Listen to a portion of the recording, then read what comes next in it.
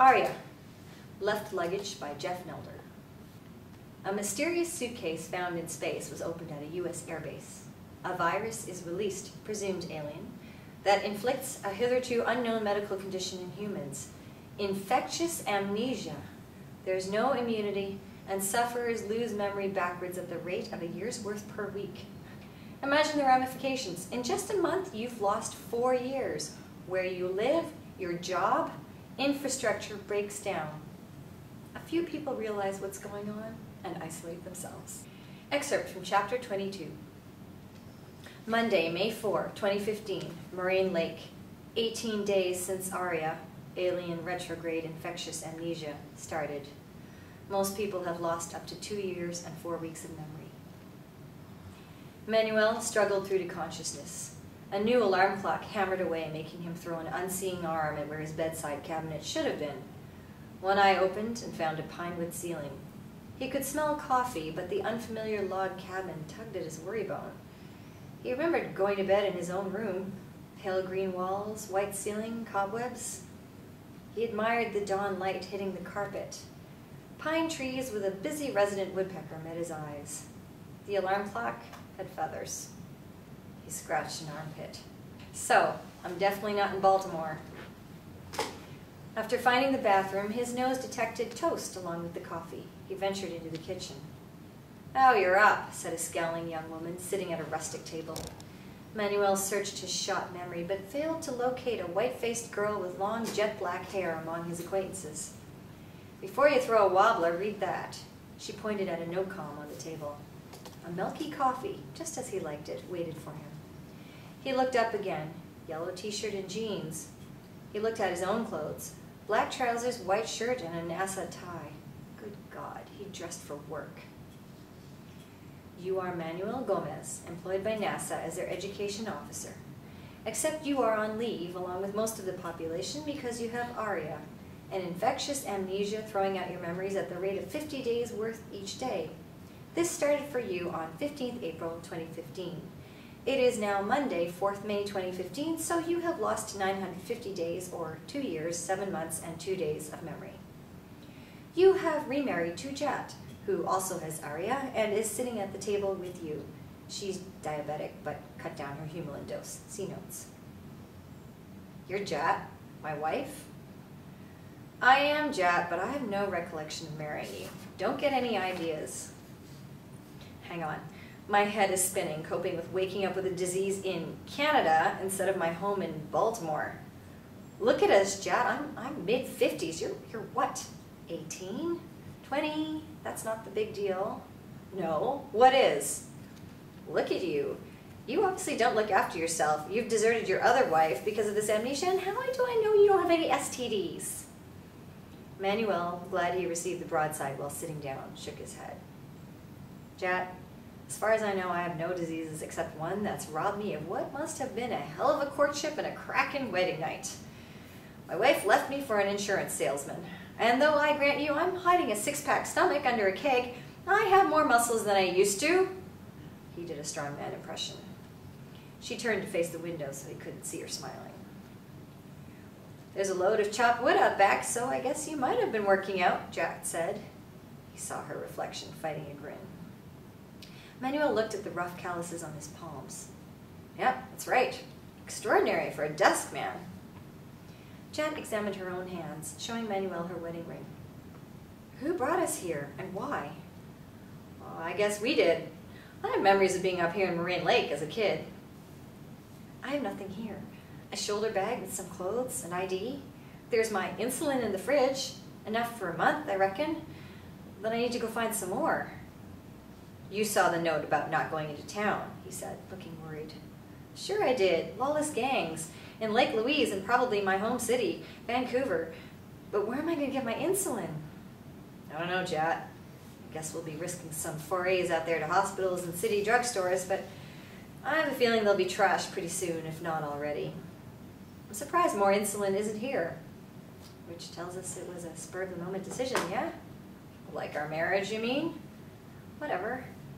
Maybe it was for my protection, as if I needed it." "Or mine. Don't look surprised." Two are better than one in a crisis, even if one is a girl.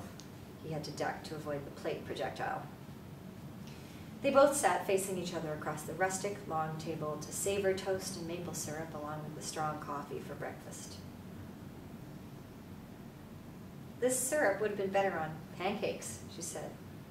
Guess so. Found any? I haven't gone through that huge freezer yet. Can you freeze pancakes? Don't you know anything about cooking? Suppose that's another reason you chained me to you. Hey, I'll have you know, I was the legend of culinary achievement in my place of work. Which was a den in your house? Sometimes. He joined in the laughter. But mostly at NASA's Washington Media Center. They finished their breakfast, alternating between sitting and walking around the cabin. Outside on a trestle lay wood begging to be chopped. Without a second thought, Manuel levered the axe out of an old stump, and after spitting on his hands, making Jack recoil with a screwed-up face, he swung the axe, neatly starting a V incision. Well, you clearly have your future mapped out, she said. More therapy than the need for firewood already. I've no doubt you're right. Sure feels good to use muscle in the cause of survival. You could always stack up the pieces against the cabin where I've started. I could always not. Whatever. He could tell that he had an uphill struggle with Jat, and yet there must have been some endearing quality for them to decide to stay together. He went on a course of reverse psychological motivation still in his memory. Leaning the axe against the door jamb, he followed her back into the kitchen. He sniffed again at his coffee. This brew, interesting flavor. Spit it out if you don't like it. She'd folded her arms so tight he could see her fingers whitening. I'd rather not, thank you. It's just that it's rare to find someone who can burn coffee. He sat, ready to duck again, but she just stood with her back to the window, arms still folded, giving him the evil eye. After a few seconds, he winked at her. She turned to the window again. I'm going to leave and get to my folks in Vancouver, she said, maintaining her stare out the window, watching a red-headed woodpecker annoy beetles. Manuel drummed fingers on the pine table. He wondered why she voiced her desire to go home right now. He was sure after the warnings on the no-com, she wouldn't want to risk traveling. Jat, maybe we could buy some insulin on the web. DHL could fly it in. My God, I've married a comedian. It's not just about insulin. I can probably live a while without it if I'm careful. But Vancouver's my home. I want to know what's happening. I'm not sure it helps to know too much at the moment, Manuel said, but regretted letting his pessimism out to play. Yeah, cheers. You have no family, do you, Gomez? Only running around here, Mrs. Gomez. They gave each other wry smiles. And a bunch more in Spain. I'm pretty sure you're not going to like me when I go stir-crazy in this wooden box. She slammed down the jar of instant coffee she just picked up. Yeah, well, shall we go for a stroll and take in our estate? Are we tooled up? Oh, I hadn't thought about it. Are you expecting to attack us? I don't know. Maybe I have an ex out there objecting to me having a geriatric for a husband. More likely one of my friends trying to protect me from a gold-digging floozy. Touché. But have we a submachine gun? I have no idea. It would be a good idea. I was thinking in order to get my insulin by force if I have to. Would you kill someone in order to get some, even if you've none left? Jat let out an exasperated sigh. I should have 2 doses of insulin a day now. If it looks like I'm about to kiss you, Manuel, it's to let you close enough to smell my breath. If you smell pear drops and I'm irritable, all right, more irritable than usual, and if I'm eating all your stores, drinking all the water, peeing all the time while being out of breath, then I'm probably about to go into a coma, and within a few days I'll need to find the shovel. Point taken. But I might have a plan. So have I. Get home. Manuel had a turn at exhaling a long sigh. Why do you think there's no answer when you ring your home in Vancouver, or the mobile phones of your folks and friends there? You've had the breakfast TV on. No news since I've been in here, just repeats, probably on a loop. Not much to go on, is it? Repeats on TV and phones going wrong is hardly news these days. And what are these days? Because we don't remember them, do we? And that is news, Jat. Too many coincidences. Let's call the police in Vancouver. Hell, anywhere. Call 911. Though reluctant to prove him right, Jat tapped 911. Nothing. Not even the usual hold message. All the more reason to find out what's happened. She wiped a tear. Manuel gave her a tea cloth. Normally I'd agree, but what's the most probable outcome? We're told we have a vehicle down the lane. We need to drive 300 miles, which means finding a gas station to get all the way there and to get back. All right, don't look at me as if that's not an option. Maybe we'd run into trouble on the way, let alone when we reach the outskirts and center of Vancouver, a city full of bewildered and hungry people. I'm painting an ugly picture, I know, but I'm sorry, that's how I see it. All the more reason to find my folks and get them out of there. He stood and wandered to the window. The woodpecker had rested its beak, but a spring shower threw raindrops against the glass, so percussion prevailed. I understand that, Jat. Suppose we find them. How many are we talking? Half dozen? More? We'd need more vehicles and maybe get followed back here. My bet is that we wouldn't find them. They might have found their own refuge in the valleys, lost their phones, or couldn't keep recharging them. They'd be upset at the thought of you being in danger looking for them when they're safe or dead. We can't keep on like this. How about email? They might have left you a message. Now you're talking. Hey, Manuel, do you think we'll have this debate tomorrow? You probably had it yesterday. He switched on the computer after reading the instructions on powering up the satellite receiver and checking the battery, whose solar recharging had just taken a dive with the rainy weather. I knew a Brit, Ryder. He might have information for us. He heard a thud at the back door, which sent both into crouch mode to hide beneath window height. Jat, on her way from the kitchen, grabbed the steak knife, while Manuel shuffled around to his bedroom to collect a baseball bat he'd noticed under the bed. Maybe it was just the wind throwing some firewood at us, whispered Manuel. Either way, we'll nip out the front door. You get behind a big tree while I sneak around the back. No fucking way. Stop treating me like a little girl. You're so patronizing. I've probably been in more scrapes than you have. All right, stop going on about me trying to protect my wife. We'll do a pincer movement, if that's okay with you. She set off before he finished locking the door. He'd already checked the bolt on the back door.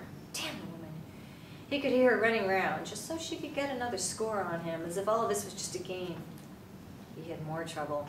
Holly grew right up to the side of the cabin, forcing a time-consuming detour. His right foot disappeared mid-calf in a cold, muddy, leaf-hidden puddle, making him bite his lip to stop swearing out loud. He heard a cry, accelerating his movement. He rounded the last corner to find Jat on her knees with her back to him. Still a gentle rain falling. She must have wet knees at least. Maybe a hole in her chest. Manuel stayed crouched and looked around while moving in on Jat. Isn't he gorgeous? She said, turning to show him the scraggiest mongrel he'd ever seen. Is that our intruder? Say hello to Disco. Don't you think that's appropriate for a discovery? I don't think you should be so close to it. Probably got rabies. Looks ill. And judging by its mangy coat, it's a wolf cross. He's just starving and cold. Come on, Disco. You're not bringing him in the cabin. Disco is wet, too. Anyway, he might be our lost mutt. Poor thing, having owners who forget about him every day. There's no mention of a dog in the note column. There isn't time to read everything. Better make a highlighted note about Disco so we know for sure tomorrow. Manuel followed them into the kitchen, where Jat wrapped a towel around the animal. He said, I suppose he could be a guard dog. There, Disco. Manuel is a nice man. Forget what I told you earlier. Nevertheless, I don't want him in the cabin. Once you've dried him and, no doubt, given him a better breakfast than I had, he can stay on the sheltered porch out front. I'm going to have a look around, try and familiarize, find the vehicle, check how much fuel it has. Hey, are you listening? What? Oh, go then. Make sure our mobile phones have both numbers in and take yours with you. Into his shoulder bag, he placed his note-com, mobile phone, food, and water. It wasn't that he didn't expect to be back, but he had to be prepared for anything. One thing was certain. If and when he returned to the cabin, a perishing dog will be on his bed.